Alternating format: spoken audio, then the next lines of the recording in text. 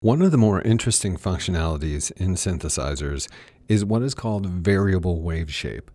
Now, we've talked about waveforms, and most synthesizers have an offering of waveforms that you choose. For example, a triangle, a sawtooth, a square wave, a pulse wave.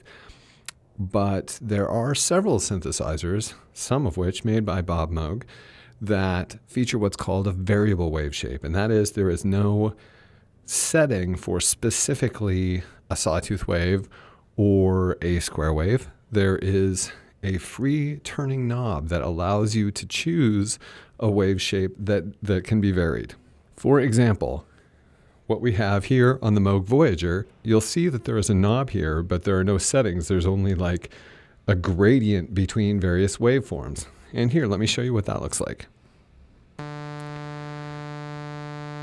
Right now, we're getting a sawtooth wave, but we can turn it in this direction,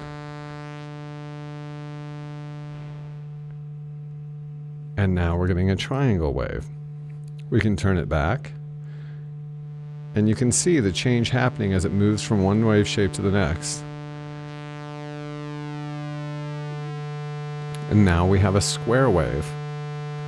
We can move that over into pulse. So you can see, not only can you choose the standard waveforms, you can choose someplace between them. Now you'll also notice that this square wave isn't exactly square. And that happens with a lot of synthesizers. Your waveforms are not exactly the waveform that is marked on the front.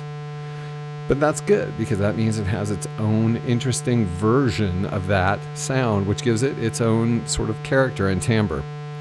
So you can choose these waveforms that are between a saw and a square, which is very interesting. Now, in the instance of this Moog Voyager, we have more than one oscillator, and they all have variable wave shape. So let's see what it looks like when we bring in another oscillator at the same pitch setting.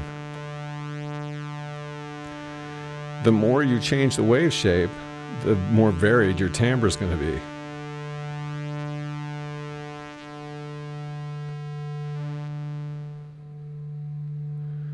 You can see when they align, they almost kind of align, but then you have slight phasing, which causes the shape to change, but still. So you can choose a square wave on oscillator 2 and a sawtooth on oscillator 1, or some variation. And in each instance, you get a new timbre, a new waveform. And that's very interesting, that there's so much more functionality in a synthesizer that only allows you to choose one waveform per oscillator. And let's throw in oscillator 3, and we'll see the diversity change vastly.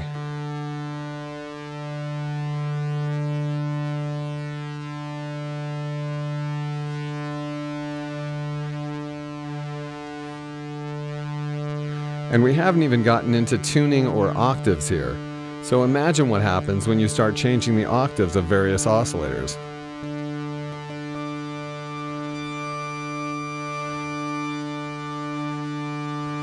Even crazier wave shapes, and then tuning.